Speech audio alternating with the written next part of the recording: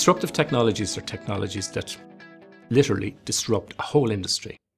And they're particularly important because in the situation where you have a disruptive technology or a disruptive business model, the incumbents in an industry tend to disappear or be significantly diminished. A good example might be the iPhone. So the iPhone was a technology that was developed by Apple and a business model that was introduced by Apple, and it transformed the phone industry. And importantly, Apple weren't involved in the phone industry heretofore.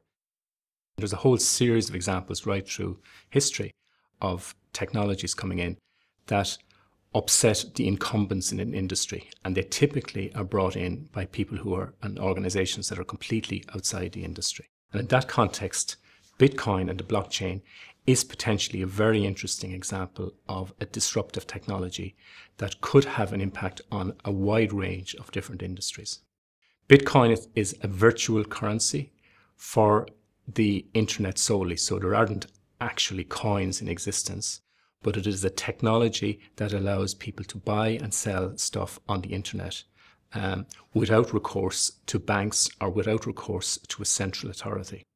It is based on a computer algorithm or a series of algorithms that is called the blockchain. And essentially the blockchain is a public record of all of the transactions that are associated with Bitcoin. Well, the research, I suppose, is maybe a bit different for a lot of academic research in that it's quite speculative because the Bitcoin and the blockchain are only around for a few years, but they offer the potential to radically transform the way a number of industries are structured and the way in which certain practices are done. So at the moment, we're particularly interested in the relationship between governments and virtual currencies and the effect that virtual currencies like Bitcoin, and the likelihood is that we will end up with something that will replace Bitcoin. But what we're interested in is the way in which these cryptocurrencies affect government. Governments up to now have had the ownership of money and of the creation of money. With a system like this, the creation of money is taken away from governments and is taken away from banks.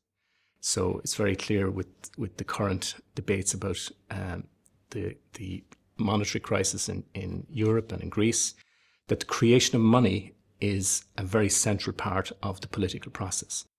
With cryptocurrencies, the creation of money is taken away from governments and the state and banks, and that has significant implications for the power of the state and the relationship of the state with its citizens and society.